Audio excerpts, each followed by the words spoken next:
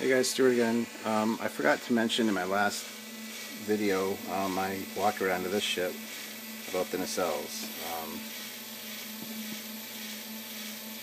You can see the blue, the greens, the reds all firing in there.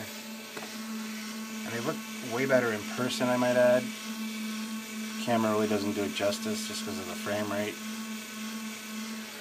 But I know a lot of people are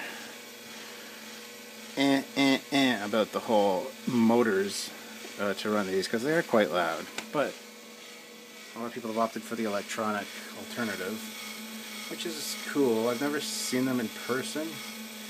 I'm sure they look a lot better in person than they do on camera because the electronic ones I'm not happy with on camera, but I really prefer this look because the original model was built in the 60s. It had actual mechanics and motors, and looks like there's actually something physically in there going around. I prefer this. So I know it's loud. I know a lot of people might not be on the same page with me as far as that goes.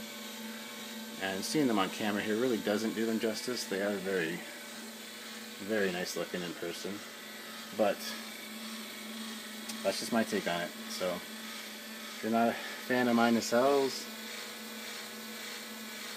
well, one of my favorite sayings is, it's not my problem, I enjoy them. So if I make another one, I'm going to have these same motors as well, I believe, unless they can find quieter motors. I don't know if I'll try the electronic ones.